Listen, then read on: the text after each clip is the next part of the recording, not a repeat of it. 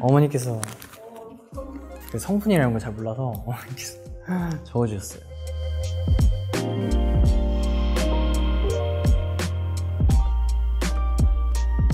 안녕하세요, 세븐틴 호시입니다. 오늘 마이보그 촬영을 하러 왔는데요, 제 소지품을 보여드리도록 하겠습니다.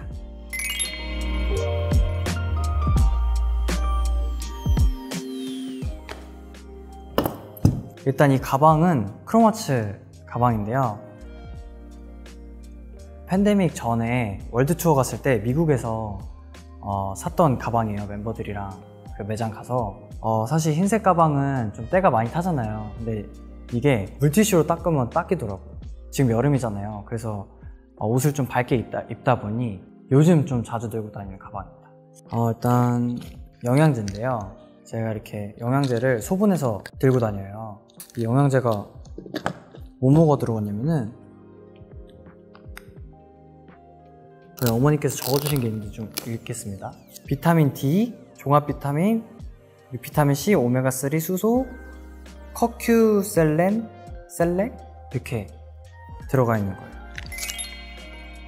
이제 일주일치를 한 번에 소분한 다음에 그 다음에 이제 들고 다니는데, 정신없고 바쁘다 보니까 그 요일 상관없이 그냥 막 들고 오게 되더라고요. 네, 그래서 오늘 목요일인데 화요일이랑 금요일 걸 들고 왔습니다.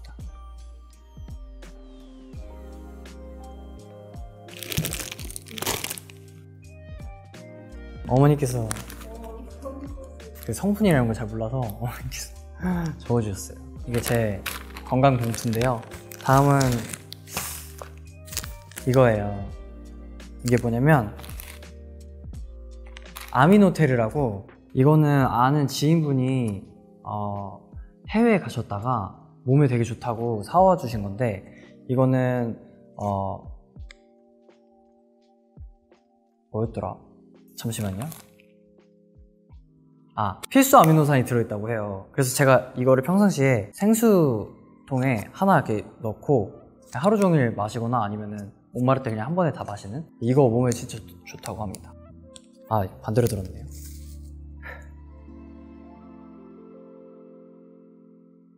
이게 막상 촬영한다고 했을 때 제가 가방을 열어봤는데 성분이 뭔지 잘 모르겠는 거예요. 그래서 어머니께서 이렇게 메모를 좀 해주셨습니다.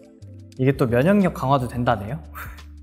자, 이어서 이거 진짜 꿀팁인데, 저는 이거 진짜 말하기 싫었거든요. 근데 보그니까 말하면 품절될까봐 저는 이거 사 먹어야 되는데, 이게 아침에 방탄커피를 하나 마셔요. 그 좋은 버터로 된 히말라야 솔트랑, 여기도 모르겠어요, 되게 좋은 게 많이 들어갔어요. 샤워하고 나와서 한 잔 이렇게 딱 들이키면 그게 한 끼를 딱 해결되거든요, 아침. 그리고 이제 가끔 이제 과자가 먹고 싶을 때 이 키토밤 이걸 먹는데, 이거는 막 과자 맛이 아니라 그냥 입이 심심할 때 좀 씹거나 이제 이럴 때 아주 좋습니다. 근데 너무 많이 사시지 마세요. 저도 먹어야 됩니다. 저의 사실 영업 비밀이었는데 여기서 푼 거예요. 자, 그 다음에는 짠! 이건 브링그린 선쿠션인데, 제가 사실 브링그린 모델입니다. 제가 이거를 진짜 자주 사용하는 이유가, 이제 손에 선크림을 이렇게 짜서 바르면 괜히 찝찝하더라고요. 그래서 이게 이렇게 쭉 찍어서 그냥 이렇게 바르면 아주 손에도 안 묻고 너무 좋은 것 같아요. 그리고 이게 티트리 향이 나서, 제가 티트리 또 좋아하거든요. 저는 제가 느끼기엔 좀 시원한 감이 있어요, 바르면. 브링그린. 네, 그리고 이제 제가 항상 들고 다니는 건데,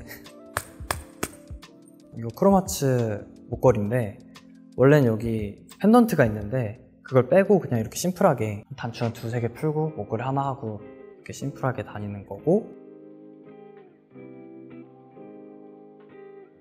이거는 팬분들은 아시겠지만 제 크로마츠 반지, 하트 반지.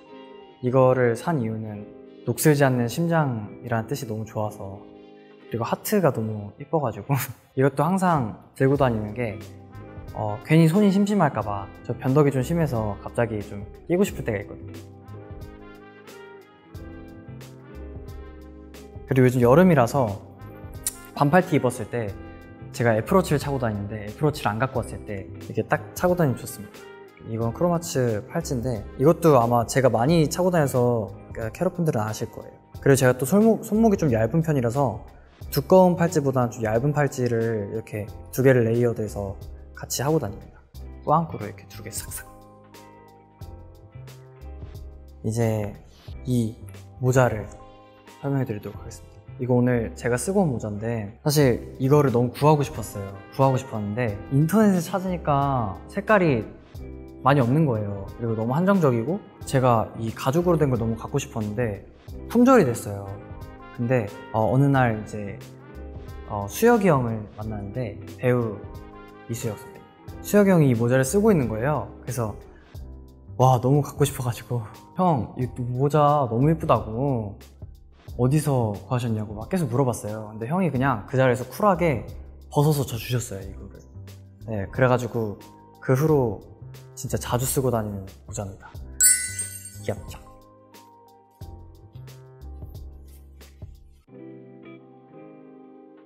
아 팬들이 놀릴 것 같은데 도토리라고. 이게 진짜 저스틴 비버도 쓰는 모자거든요. 베통시레? 라는 브랜드입니다. 그리고 마지막으로 6월 15일이 제 생일이었거든요. 그때 멤버들이 사준 청바지를 보여드리도록 하겠습니다. 짜자잔! 구하기 진짜 힘든 바지예요. 크로마츠 리바이스 콜라보 청바지인데 제가 보시다시피 크로마츠를 굉장히 좋아해요. 그래서 계속 보고 있었는데 고민을 계속 하고 있었는데 멤버들이 이렇게 생일 때 사줘가지고 너무 기분 좋았다. 진짜 구하기가 정말 힘들어요. 그래서 이제 맞는 사이즈 구하기도 힘들어요. 그래서 조금 큰 사이즈를 멤버들이 구해서 사줬어요. 근데 이게 좀 또 에피소드를 말하자면 이제 콘서트 때 멤버들이 사주는 청바지를 입고 싶어서 수선을 맡겼는데 그 수선집에서 콘서트 의상도 같이 이제 수선하느라고 패치 하나를 안 붙여놓은 거예요. 원래 이 패치가 여기 들어가야 되는데 이거를 사장님께서 빼놓으셨나봐요. 그래서 오늘 다시 수선하려고 갖고 온 바지입니다. 사실 제가 진짜 이 바지는 우리 멤버들이 사준 바지이기 때문에 평생 이걸 간직하겠죠.